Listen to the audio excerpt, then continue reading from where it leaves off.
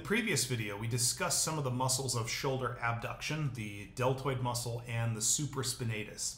In this video, we're going to talk about the internal and external rotators of the shoulder. And we're going to begin by talking about the internal rotators, especially the subscapularis muscle.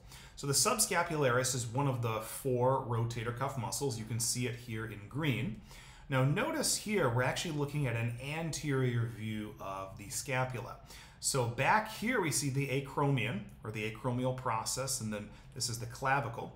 But notice we cannot see the scapular spine. When we don't see the scapular spine, that's an indication we're looking at an anterior view, because you can only see the spine posteriorly.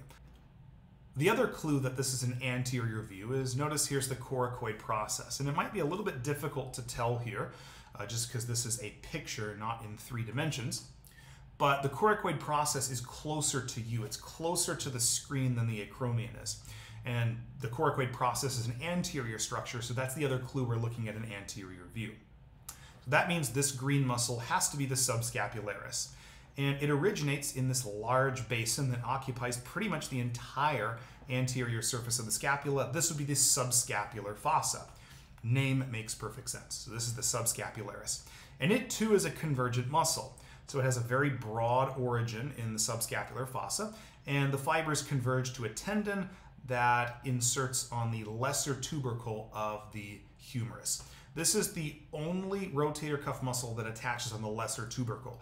As I mentioned previously, all the others are going to attach on the greater tubercle at different points, and we have the superior, intermediate, and inferior facets for those.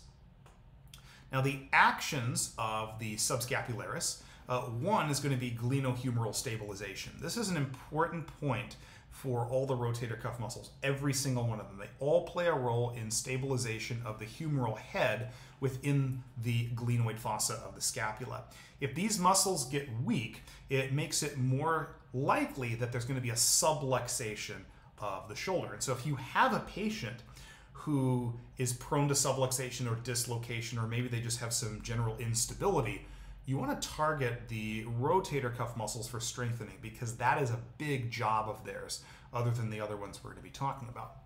The other one being shoulder internal rotation. So the subscapularis is one of the major shoulder internal rotators. Okay?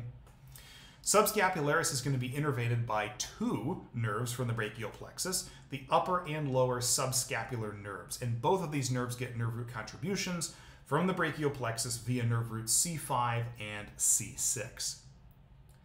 And then the blood supply is going to be via the suprascapular artery, the axillary artery, and the subscapular artery. Okay? Now, in case you didn't realize it already, the motion we're showing here, where you start with the arm out like this and you rotate it in at the shoulder, well, this is internal rotation. Sometimes you'll see when you put the arm behind the back, as if putting the arm behind the back to the lumbar spine, that'll be listed as internal rotation. That is not true internal rotation. Some people call it functional internal rotation, like you're putting your hand behind your back to put something in your back pocket. But this motion right here, going from right to left, this is true shoulder internal rotation.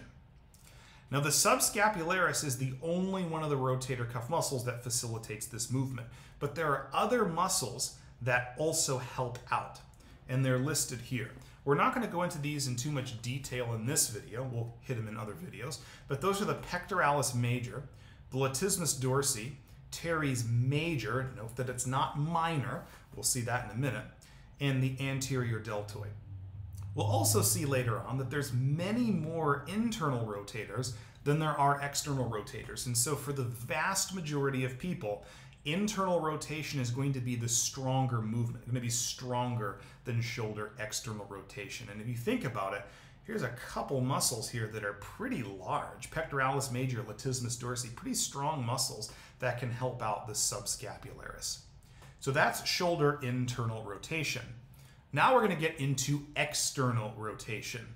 So there's two muscles here. One is the infraspinatus. So let's take a look at this picture right here. We're back to a posterior view of the scapula. Again, here's the scapular spine, so we know we're dealing with a posterior view. Up top is the supraspinatus, which we covered in a separate video. And then below the scapular spine, this large basin that sits on the posterior aspect of the scapula, this is the infraspinous fossa. And this is going to be the origin of the infraspinatus, where the muscle belly sits.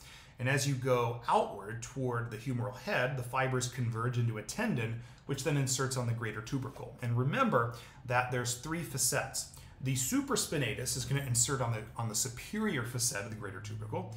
The infraspinatus is going to insert on the intermediate facet. Unfortunately, in this picture, there's not a lot of clear differentiation between the different facets and even the tendons themselves. But the insertion of infraspinatus is going to be situated right in the middle. And the actions of this are going to be, again, glenohumeral stabilization. We've talked about that. And then shoulder external rotation. And again, external rotation is just the reverse of internal rotation. So we begin more or less in an internally rotated position, and then just rotating the arm out like this at the shoulder joint, that would be shoulder external rotation. Okay? Infraspinatus is going to be innervated by the suprascapular nerve, the same nerve that innervates the supraspinatus. Again, it has nerve root contributions from C5 and C6 nerve roots. And its blood supply is via the suprascapular and circumflex scapular arteries. Okay? So that's the infraspinatus. The other muscle we have to talk about is Teres Minor, which you can see right here. Part of its muscle belly, note, is covered up by the inferior portion of infraspinatus, and also partially covered up by Teres Major. Now, one of the important things to do when you're studying is to clearly differentiate for yourself the Teres Minor from the Teres Major. Teres Major, which is down here, is not a rotator cuff muscle. There are two criteria to be a rotator cuff muscle. Number one, the muscle has to originate off of the scapula. Technically, Teres Major does do that. It originates from the inferior angle of the scapula. But the other criteria is that it has to insert on one of the tubercles of the humerus, either greater or lesser tubercle. Teres Minor does do that, but Teres Major does not. It actually inserts a little bit lower on the humerus, right off of the bicipital groove, which we'll see in another video. So it is not, by any means, a true rotator cuff muscle, okay? Now, the Teres Minor is going to originate off of the lateral border of the scapula. Again, that's being covered up here, but we can see it come out here to insert on the inferior facet of the greater tubercle. Those two facts make it a rotator cuff muscle. Its actions are pretty much the same as infraspinatus. It's going to promote glenohumeral stabilization like all of the rotator cuff muscles, and it's also going to participate in shoulder external rotation. Its innervation is different from that of the infraspinatus. It is innervated by the axillary nerve. Again, part of the brachial plexus, has nerve root contributions C5 and C6. And its blood supply is via the suprascapular and dorsal scapular arteries. Now, for shoulder external rotation, there are far less muscles that promote this. So if we go back and look at internal rotation, right, there's a bunch of muscles that help out with this. Pectoralis major, latissimus dorsi, teres major, and the anterior deltoid. But if we look at external rotation, we just have the infraspinatus and the teres minor. The only other muscle that participates in this is going to be the posterior deltoid. Okay? So because there are fewer muscles that participate in external rotation than internal rotation, usually external rotation is going to be the weaker of the two movements.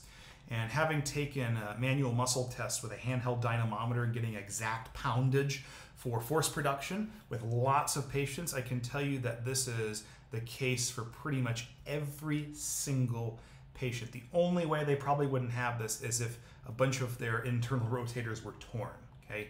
Internal rotation generally is always stronger than external rotation. So hopefully this video gave you a good understanding of the rotator cuff muscles that participate in internal and external rotation. See you in the next video. Thank you for all your support. Be sure to check out my Instagram for cool science and not science stuff.